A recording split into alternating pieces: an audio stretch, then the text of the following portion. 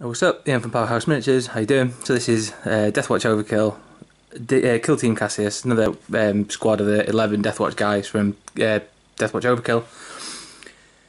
I think it's the 6th set I've done now. I've got 2 left. One's pretty much finished, so I've got to do the bases and stuff, and then I'll do some more photos and another video on that one. And then I've got 1 more in my commission list, and then that is it. Yeah, so I think I'm going to move on to some of the Death Mask stuff, or some of the new Deathwatch releases. They've been super popular, loads of people asking, loads of inquiries and whatnot. So other than just the fact they're awesome and like cool models and good in the game, they've just got the new codex and they've got the formations and obviously the Death Mask box as well as Deathwatch Overkill. So yeah, really cool, really popular at the moment, and I really like them. So yeah, the 6th set, same as always, just copied the box arts, so I'll spin them around a little bit. Nothing major to report really.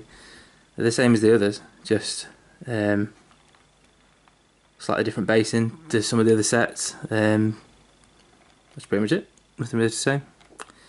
I've had a really fun time painting them. I'm really enjoying it. Like I said in one of the previous videos, I was like sort of sick of them, but I'm not. I'm not. They're cool. I'm going to do a Deathwatch codex review video coming up soon, because I do this every couple of months. I get really obsessed with stuff. And it was a Gene Stealer cult, and I started off a Gene Stealer cult army on my own. And obviously their codex is rumoured to come out soon as well, so I might be able to still carry on with that. But I got a little bit into the idea of doing a Deathwatch thing myself as well.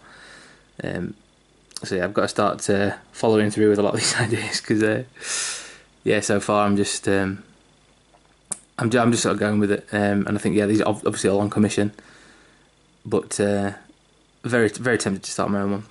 So yeah, that's pretty much it. Like I said, nothing really to report. Really cool. Loads of like neat edge highlighting and stuff like that. If you want a set of these commissioned, they charge £200 for the entire thing, but that includes buying the models as well. So usually I'll buy the separate set of the new box of just these guys for like 40 quid, or whatever it is in the independent retailers online. And yeah, and then £200 in total, which is everything. Buying the kit, the cost of the models themselves, having them delivered to me, assembly, clean up, priming, painting, basing, delivery to you, all the rest of it. And if you're international, there's an extra charge for postage, because it costs me a lot more. So something like 210 quid, something like that. So all the HD pictures are on my Facebook page at the minute, which is facebook.com/Powerhouse Miniatures, and my links to everything will be in the description of this. But the listings are usually on eBay, or I take commissions obviously through email and private message and stuff. So yeah, awesome. There's nothing else to say about them really. So this is the 6th one. 2 more to go. 1 pretty much finished. And then these. So as always, cheers for watching. Any questions, anything like that, really appreciated. I know it's been quite a long time since I've uploaded anything. I sort of a few mental things going on, but won't get into my personal life on here.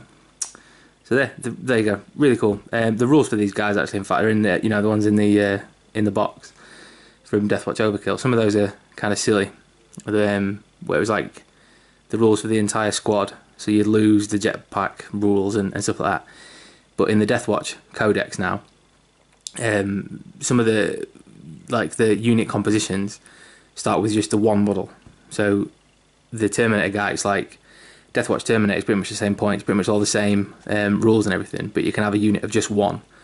So that's starting to make a lot more sense. So these guys as well, other than the fact that they a standalone unit, have got their own rules, and there's like a formation for them obviously, they're starting to become really usable, really accessible in with the new Deathwatch Codex. So this be like a Watchmaster or something like that, as opposed to being Cassius, whatever you want. And there's rules for the librarians and bikers and everything else. So I'll be doing a review video on those soon, so check back for that. Other than that, have a good time, and I'll see you soon.